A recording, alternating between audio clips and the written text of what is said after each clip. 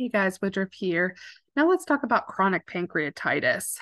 So this is different, than acute pancreatitis in that acute pancreatitis, there's this inflammation of the pancreas that leads to a ton of enzymes getting spilled out, and they're like little Pac-Man going and chomping on everything. Chronic pancreatitis is kind of think of it like a chronic assault on the pancreas, chronic inflammation on the pancreas, leads it to get really stiff and fibrotic. And so then it loses its function. So acute pancreatitis, it's working a little too well. It's an overdrive. It's spilling all those enzymes. Where chronic pancreatitis, it actually starts to lose the ability to, one, secrete the digestive enzymes we need, and two, secrete the insulin that we need. The causes are going to be very similar. Chronic alcohol use and gallstones is most common. Oh, this is a good practice. So anytime you have two things, there's like an acute and a chronic, or two things that are very similar, it's good to kind of go through and say like, okay, which things, like you could even do like a Venn diagram where you can compare and contrast what's different about them and then what's the same about them. So let's look at each of these statements and see whether it applies to acute pancreatitis or chronic pancreatitis or both. So the first one says we'll need lifelong pancreatic enzyme replacement. So acute pancreatitis is an acute process, and it's too many pancreatic enzymes. So I don't think it's going to apply to acute. So if it can't apply to acute, it has to be chronic. So we'll talk about this more, but chronic pancreatitis, they need replacement because remember that pancreas is getting hardened, fibrotic, it's not working, and I need something to act as those enzymes. Like I need a replacement of those because I'm missing them because my pancreas isn't working anymore. B, need to monitor closely for development of diabetes. So I know we talked a little bit that you can have hyperglycemia in acute, but acute is a passing process where, I think if we're worried about development of diabetes, it would be more chronic issues versus like an acute process. Like in the acute process, I'm really in like survival mode, just trying to make sure that I can get them by, get them stable. So I'm going to say that's also chronic. You need to be NPO and have an NG tube in place. I guess it's possible that both of them, if they're under an acute attack, but I would really say that, with chronic pancreatitis, they're usually on a diet. So I would think that it applies more to acute versus chronic. And just know if we had a question like this on the exam, it'll be something very clear cut. It's not like, well, they could, but I know you guys feel like all of our questions are that way. And I get it. We write them. They has to, like, literally in our testing guidelines, it says has to be like feasible. And so it's really hard to figure out things that are feasible, but also, not too far close to feasible that it's like, well, if. So yes, come back and teach with us one day and you'll understand. D. So far, by the way, we have chronic, acute. Benefit from daily proton pump inhibitor administration. Well, both of them could have gastric acid issues. Both of them, I do not want more irritation or agitation in the GI tract. So I think this is going to be one where it applies to both. Is more likely to develop or experience shock. Well, since chronic is more of a slower long-term process, I would think I would be more worried during acute because we talk about those fluid shifts, the inflammation. We talked about how we could possibly give albumin for acute for if they were hypotensive or in shock. So I'm going to say acute for this one. Need to monitor closely for respiratory infections and failure.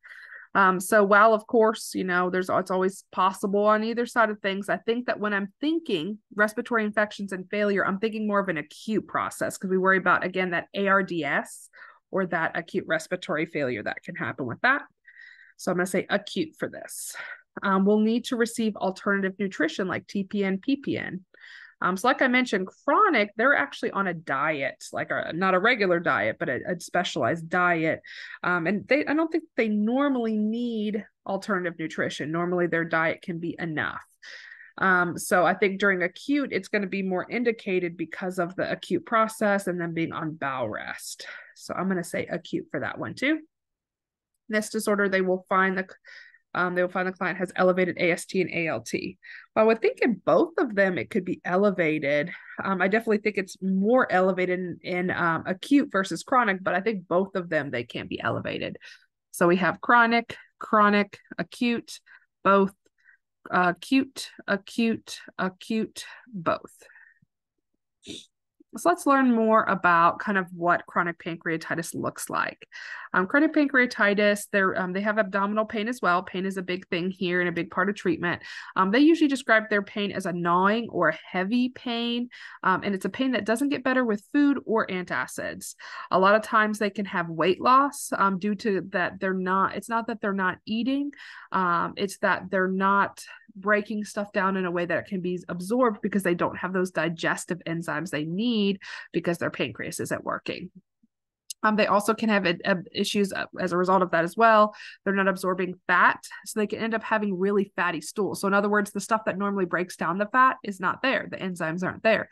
They end up with these really fatty stools. So this is something else that's different about chronic pancreatitis. They also, and it could happen in acute too, but there's more issues maybe with bilirubin buildup. With the chronic inflammation, it can cause inflammation in that tube that connects the gallbladder, the pancreas, and then going into the intestines. And so this can lead to backup of bile, and they can turn jaundice or have dark urine.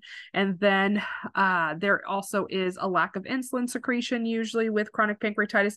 In acute pancreatitis, their glucose is elevated because of the inflammatory process, the infectious process, or just the general effects of being in that state. Whereas chronically, this is more because, hey, the pancreas isn't working, it's not doing the jobs it normally does. I'm going to assess their GI system and their symptoms, like what makes it better or worse, their pain, what's their nutritional status, are they getting adequate nutrition, and then of course assessing their skin, urine, and stool for changes, because there could be a lot of changes there, and then looking for diabetes. I wonder why. Oh, you know what probably happened? I left this picture of ARDS up because I copied and pasted. Copy and paste gets me all the time. And so I know that I need to be a little bit more careful, so I do apologize.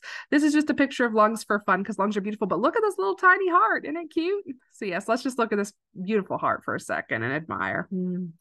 It would be beautiful if it was a little bit bigger, like a little heart failure-esque, but we'll appreciate it while it's there. I'll change out this picture for my actual lecture, but sincere apologies for getting you a little confuzzled. So just ignore the picture and just act like it's not there. So, I wish I could cover it up right now, but just keep moving forward. So no ARDS or no whited out lungs worried about here. We're more worried about their pain and symptoms improving. We want good, adequate nutrition, no signs of acute inflammation or acute pancreatitis, and no complications. The big complications we would look out for with chronic pancreatitis are going to be fluid and electrolyte imbalances.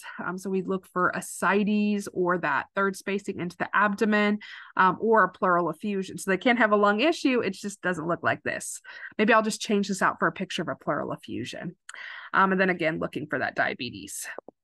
So lab-wise, like again, I said their amylase and lipase might be slightly elevated, or it could be normal. Check their liver function out. I'm going to look for that biliary obstruction. So remember with bilirubin, the normal is going to be less than 0.1. Now there's different levels with the bili. There's the direct, indirect. This is just the total that's normal. We don't get too deep into it, so don't drive yourself nuts, but you can always put that on your note card if you need help remembering that. We'll need to get stool samples to see if there's that extra fat content, check a hemoglobin A1C to look for signs of the complications. And then we might get like an ultrasound or CT to visualize what's going on. Overall, I want to prevent and manage complications, like reducing acid productions, again, the PPI or antacids. We're going to monitor for diabetes and manage blood glucose. And again, this patient's not like, it's not necessarily that they have diabetes, or not everyone with chronic pancreatitis gets diabetes, but we'll just regularly kind of keep an eye and see where their trends are. This is not necessarily a patient that has to have a glucometer at home and checking their glucose every single day, multiple times a day or anything, but just regular checks. Managing their pain and keeping up with their symptoms. This person might have chronic pain issues and need pain support. Their diet is going to be a low-fat diet. We like small, bland, frequent meals. And then the other big difference, like I mentioned, they're not able to make pancreatic enzymes, so we actually have to replace them. So there's a medication they can take called pancreolipase, and this is actually pancreatic enzymes. So if the point of pancreatic enzymes is to digest food, when do you need to take it? You need to take it when you're eating, because otherwise it's just going to be chomping at nothing. So we want to always take it with meals. And the effectiveness of this, or how I know this is working, is if there is decreased or no steatorrhea, and that's, remember, that fatty stools. So effectively, I just want signs that they are able to digest the food that they're eating. So like not having those fatty stools would be a very positive sign. Think that, oh no, almost done. Overall, I want to focus as the nurse on their lifestyle changes, preventing further attacks, kind of letting them know what an acute attack would look like when they need to come seek help.